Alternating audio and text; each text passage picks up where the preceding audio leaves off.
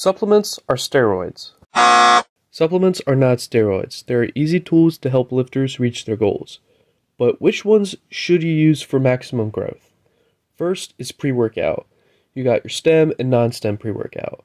The difference is that stem has caffeine and non-stem does not. I could be wrong, but stem has beta-alanine in it, which is the stuff that makes you really fucking itchy, but non-stem doesn't. It doesn't matter which one you take, its purpose is to boost your energy for your workout and give you better pumps. Had a long time watching those fucking kids paint the walls with spaghetti noodles, and now it's time to go to the gym and you're tired, take some pre, and you're ready to lift so you can throw those fuckers. I'm kidding, of course. Pre's you should take, especially for beginners, from my recommendation, is Bucked Up Woke AF, Rise Godzilla. People say Gorilla Mode is good, but I think it just tastes like butt cheeks. Pre's you should probably avoid, just because it's high stimulus, is Motherbucker. Dude, 400 milligrams of caffeine? What the fuck? I took like half a scoop of that shit. I almost had a heart attack because I was spazzing out. With pre, start with half a scoop to a scoop.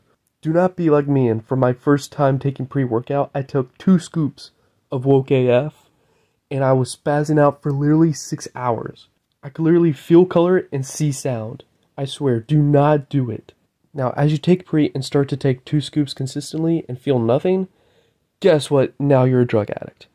No, just take a break from pre-workout for a week or 2, because that means your body is used to it, and having to take 200 to 300 milligrams of more caffeine just so you can operate is not okay. Next is creatine.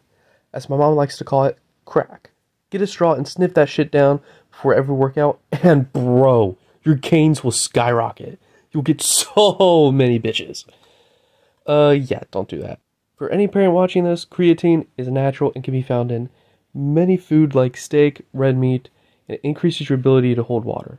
That's why a lot of people take creatine when they're bulking, so they can put on a little extra mass. But at the end, it's just holding more water weight. And remember, the heavier you are, the more weight you can pull, and the more women will run away from you.